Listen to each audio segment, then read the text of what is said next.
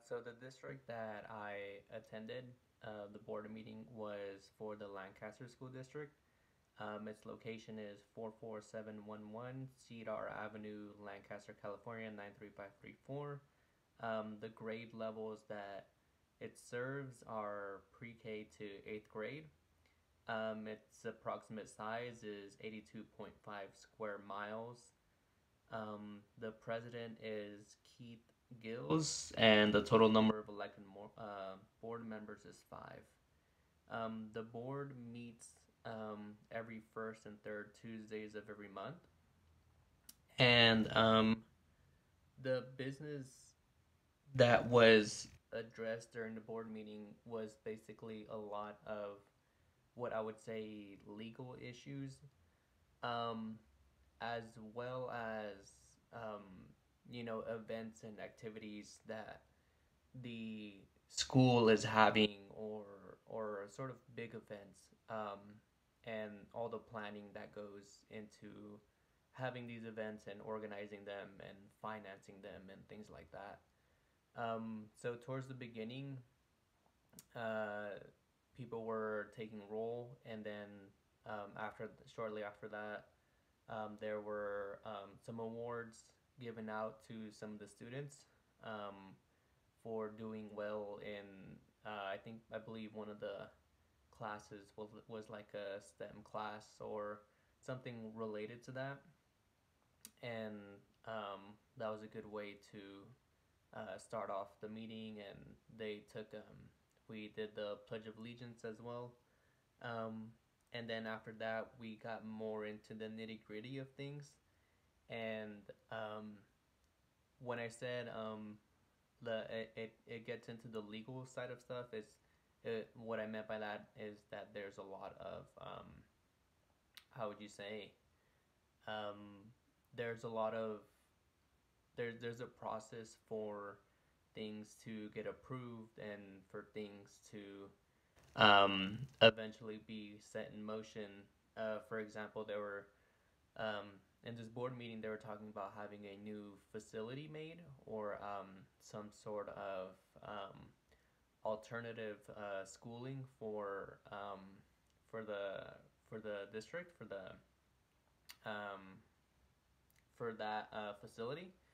And they were kind of just going over funding for it, and kind of where they were gonna pull the funds from, or is this gonna be approved, um, things like that. And uh, what that got me thinking of was the chapter in our book where it talks about all the legal, um, I guess you could say, all the legal stuff that is tied into education, and just how the legal side of things and education, how they are very kind of closely tied together. Like there is, you know, a lot of legal stuff that comes to education, and you have to abide by these certain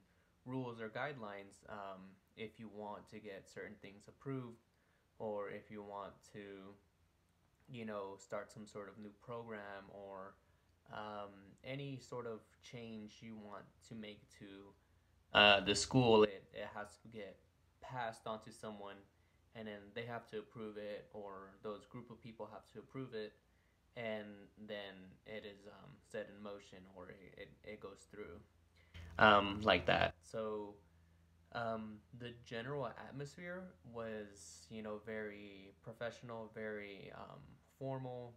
Um, People were very respectful as well. Whenever somebody was talking, um, people were listening, and if anyone needed any sort of clarification, people would clarify it for them. Um, there were definitely times where I felt as if a lot of the terminology used, I couldn't really pick up on what was being talked about. So through some of the context of the conversation, I could kind of get a general feel for what they were talking about. and overall my impressions were, very, um, very favorable.